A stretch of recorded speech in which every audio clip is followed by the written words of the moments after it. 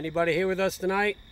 Anybody ever hear of General Stonewall Jackson? I'm Babs Melton. I'm the director of Hupp's Hill Battlefield Park, which includes the Stonewall Jackson Museum and Crystal Cavern. We took part in 9 battles during the Civil War, Jackson's 6 battles of the 1862 Valley Campaign. We had our own little battle here, the Battle of Hupp's Hill. In just a matter of 15 or so minutes, there were 310 casualties. My own personal belief is that if somebody dies suddenly and violently, their spirit's kind of ripped out of their body, and sometimes they don't even know that they're dead.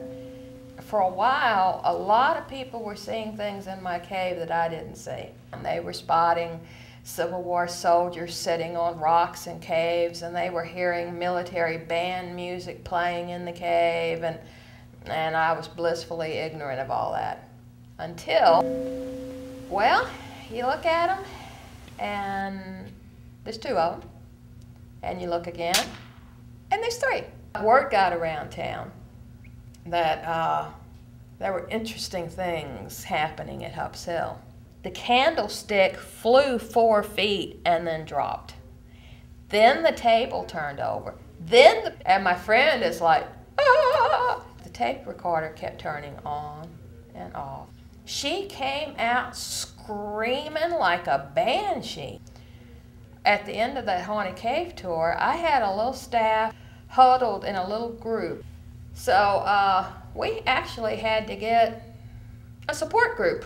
Now, when I hire people, I ask them how they feel about ghosts. I don't remember how I met Carl. It was all cold in a thin line right across this section right here.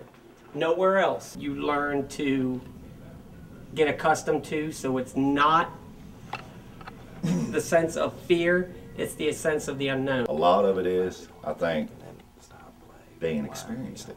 Mm-hmm. You know what I mean? You know, the way we look at it is, we're supposed to be here till dark, and at dark, they want the place, and it's time for us to go home. That's what you want to call an orb. And when she called me that night, she was actually scared to death. I was hoping for a lot more, like Carl would like get pushed down the stairs or something. These caves are awesome. Man, I get fat just hearing it all over again. We're setting up the camera, and while we're setting it up before I hit record, an orb flies right through the fucking video. When the flash went off, in plain sight, without the camera, she could see the face of a little girl or... What would be the ultimate thrill for you? See a full body apparition. I've seen them with my own eyes a couple of times. And he looked back at me and smiled.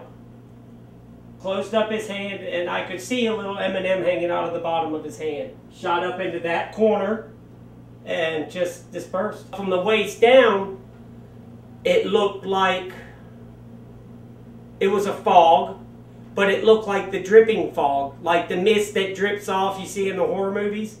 There was one guy in our support group that said that a ghost actually asked him if he was a ghost.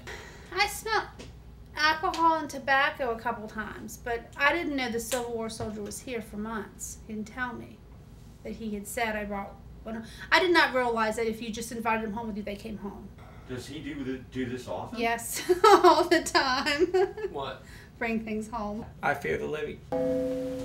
I fear the living more than the dead, because what the doctors say is I shouldn't even be alive right now. Wow. So that's another reason why I like doing the ghost hunting, is because I'm not going to live much longer.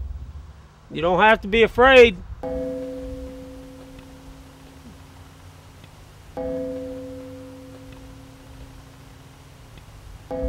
Come on up here by the fire pit. Talk to us for a little bit.